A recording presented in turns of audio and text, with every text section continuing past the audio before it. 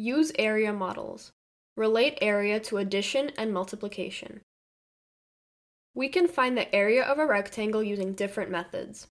The first method is counting unit squares. Take a look at the model. We have a rectangle made up of unit squares. To find the area, we have to count the unit squares.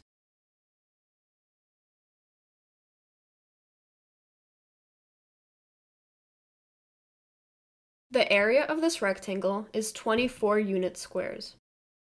As you may have noticed, this method takes a long time. So let's try another method.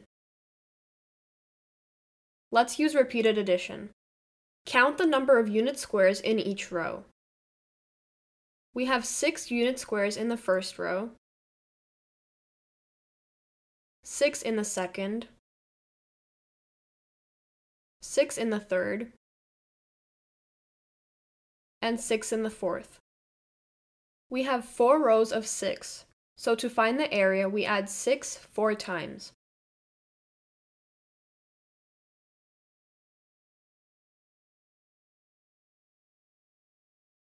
Six plus 6 plus 6 plus 6 equals 24, so the area is 24 unit squares. The third method of finding the area is using multiplication. Rectangles are like arrays. To find the total number of squares in arrays, we use multiplication.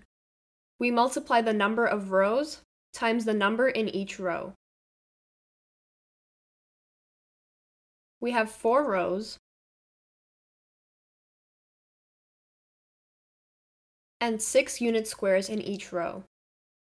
To find the total number of squares, we multiply 4 by 6. We get 24.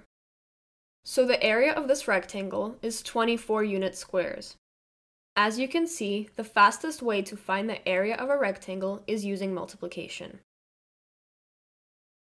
If you thought this video was helpful, please leave a like. For more videos like this, please subscribe.